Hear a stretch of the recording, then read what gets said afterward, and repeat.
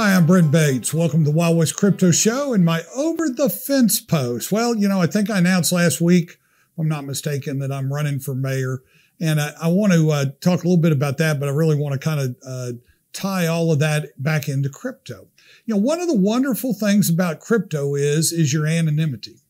Now, we all know that once your keys are understood or once your account's known, well, then everything you do gets tracked. But one of the advantages of that is that's immutable and that's legitimate. And so you can really find out where that currency went, where that token went, who you traded with, so on and so forth. And it gets away from all of the, innuendo and rumor and so on and so forth. So, one of the benefits, like I said, of cryptocurrency is your anonymity. Well, interestingly enough, one of the concerns that a lot of us have in crypto, myself included, is that a lot of publicly traded companies, a lot of large institutions are coming in and trying to use a lot of the benefits of the blockchain, but it's not truly decentralized. And because of that, you've lost your anonymity. There's somebody that's running that blockchain, and so guess it's really not a blockchain from the standpoint that it is not validated by the community at large, okay? And done so anonymously. Well, so when you have something that is in total control of some entity, you tend to have problems. And so especially if it gives them absolute power, because absolute power corrupts absolutely. It takes a unique individual to be able to be put in a position to have absolute power and rule it judiciously and rule it for the collective benefit of the community, especially in a manner that a lot of us have experienced with blockchain and look forward to those blockchain related entities and projects for doing it.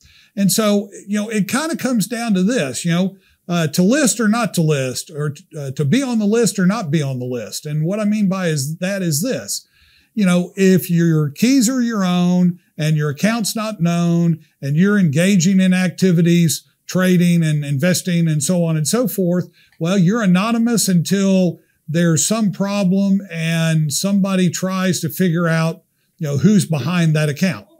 But you live with anonymity the whole period of time. Well, the lists that get generated, like the list that has all of the truckers on it, and the list of all of the people that gave money to the truckers' benefits, the list that is created by who you back in an election. And so one of the things that I'm pondering with being a lover of the blockchain and a lover of people's privacy is how much outside money do I even take? Well, I actually had plans not to take any.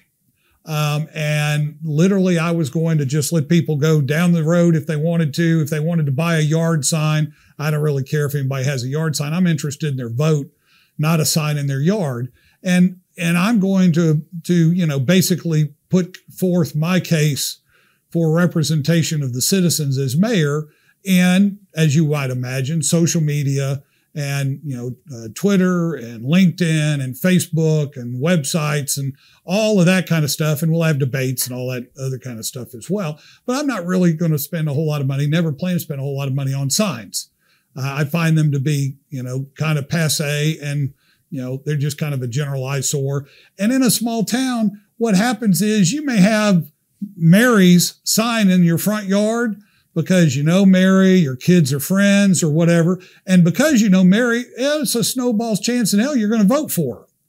But you'll put the sign in the yard because guess what? It's just a whole lot easier in a small town to keep the peace and let the sign sit out there. And I'm not really interested in how many signs are out there. I'm more interested in how many votes I can get.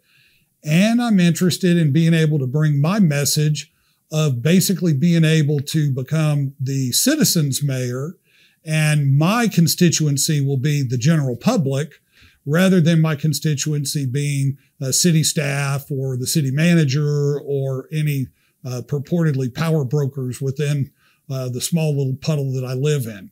So interestingly enough, though, if you do send somebody down the road and say, go buy a sign, that is considered a like-kind contribution. And you're supposed to make note of how many of those signs were sold And it's my kind of general understanding is you got to make a list, which goes back to the to list or not to list. And as many of y'all know, I'm in the middle of a federal lawsuit with the city. So if they will have basically closed down a building of mine for 2 years, trying to extort a sprinkler system out of me, what do you think they're going to do to the average person? Because I'm one of the larger developers in town, if not the largest developer in town.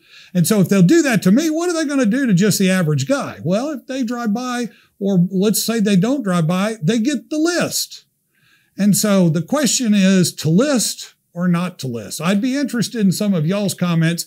The reality is the way the laws are written, they want a list. They want to know. And I understand that a lot of that is to make sure that somebody's not giving too much money to influence and all that other sort of stuff. Unfortunately, I'm afraid it's really probably going to find its way to be more of a Canadian trucker list than anything else. So to list or not to list, make some comments I'd be interested to see. And we'll be back next week talking about cryptocurrencies on the Wild West Crypto Show's Over the Fence Post. Y'all have a great weekend.